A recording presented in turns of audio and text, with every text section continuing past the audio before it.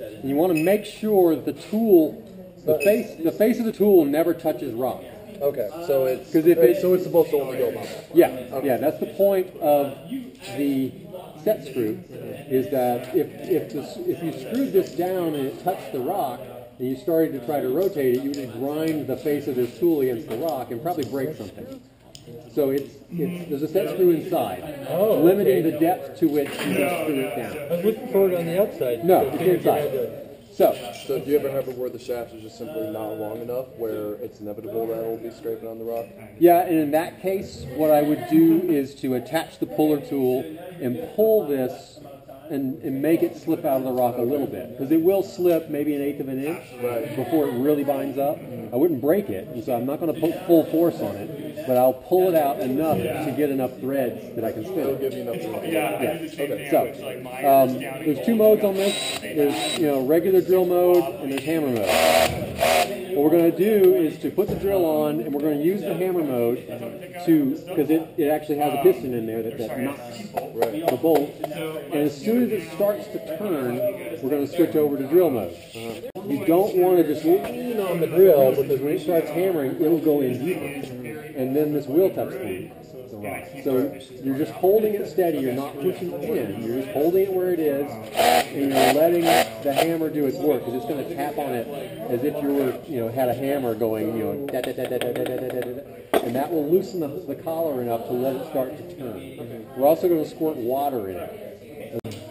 This is some water with a little bit of a grit in it as well. There's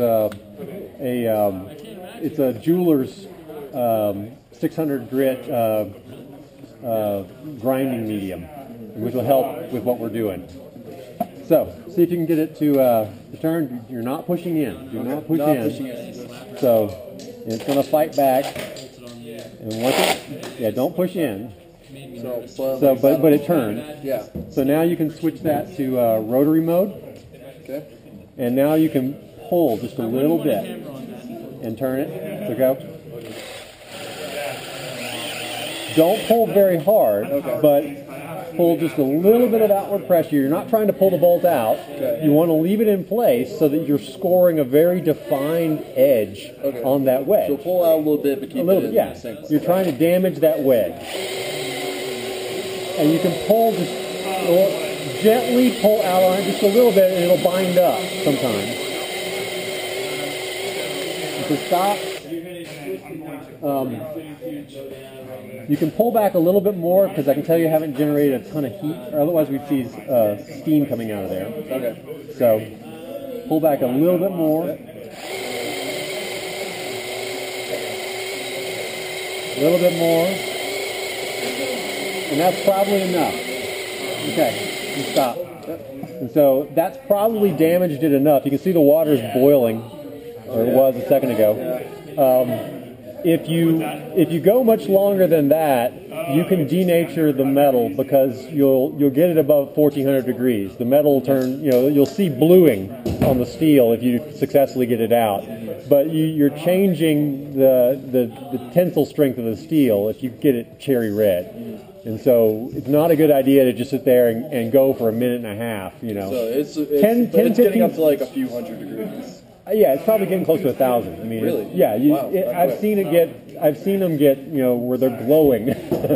And they got that hot after the fact when you get it out, and you can see the blush along the steel, just as if it had been flamed, where it goes through different colors. Yeah. And so I've had bolts that I've spun, and I've taken them out, and they're blued at the end. And so if you go to a welding textbook, you can look and see what the different colors look like depending on what temperature it got to, and what that means in terms of how you've changed the metallurgy here. And so long and short of it is that don't go for more than 15 seconds or so spinning, and especially if you're pulling. Because when you pull out pretty hard and you're spinning it for that long, it gets too hot, and you'll fail later in the process because the bolt will break. So would you go 15 seconds, pour in some liquid, 15 seconds, pour in some liquid? Yeah, and make sure you wait until the boiling stops before you start again. You're wanting it to cool back down.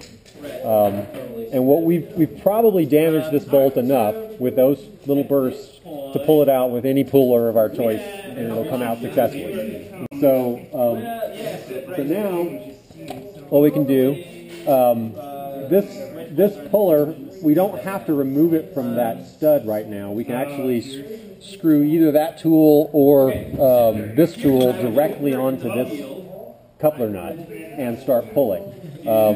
Which one would you rather use, the hydraulic one or the homemade one? Okay. So this is the doodad tool. Well, I think the kids have those. Because it's hard to unscrew it because the bolt is loose. And there's nothing for you to grab onto unless you get needle nose pliers underneath that gap to hold onto it. So what we have to do, what we have to do is to use 2 wrenches and take this part off the coupler nut. Okay?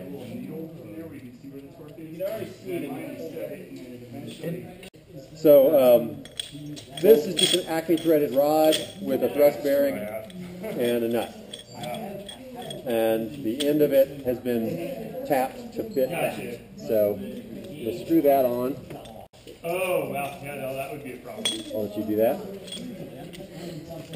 Use this if you like. Doodad. Jason named that. I designed it, but It's a cool design. I made it as simple as possible and cheap as possible.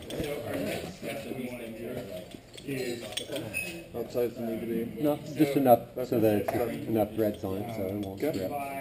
So, from here, you just need that. Screw that down and you'll start turning.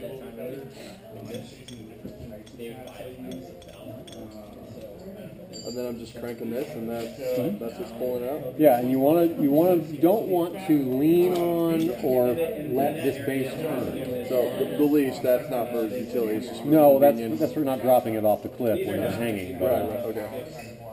And then not let the cylinder or what?